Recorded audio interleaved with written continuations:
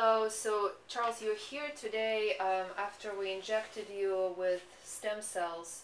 It's actually the amniox injection, and it's I'm going to tell people who don't know about amniox. Is basically it's an interesting combination of stem cells and also the amniotic membrane, where they take cells out of live birth, so it's not the killed embryo or nothing like this, and they basically isolate stem cells.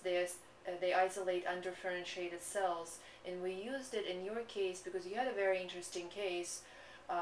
You had a plantar fascia tear, and it was not healing up, right? Correct. How long have you had pain before we actually injected it? How many months? Probably a couple, 2 to 3 months. 2 to 3 months, right? And Right. we were very aggressive treating it because you came in to me almost right after the injury, and we diagnosed you right away, and we put you in a boot, we mobilized you, and we Right. treated you, and nothing was helping. Right. And believe it or not, in the old times, honestly, there was really nothing we could do. Even opening you up, can you imagine having an incision on the bottom of the foot? No. Really, the clinical studies showed that it didn't improve the outcomes. So when the amniox injections came out, I definitely suggested, and we had nothing to lose, right? Right. So I said, listen, you're a perfect candidate, let's go ahead and do it. So when I injected it, were you in a lot of pain? Was it painful?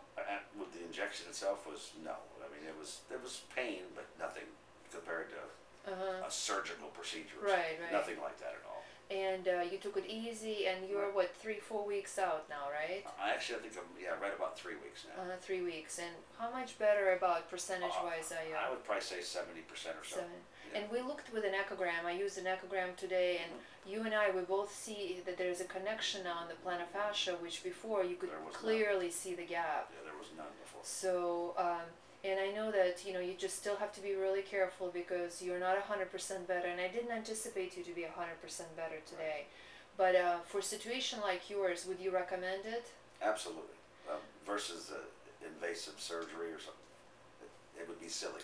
Right. And I look at it this way: you have nothing to lose, right? Exactly. It's either going to work or not, but it's not going to make it worse. So Anna's going to help you today, and she's going to basically give you all your paperwork, and I will see you in about 3 weeks, okay? Okay.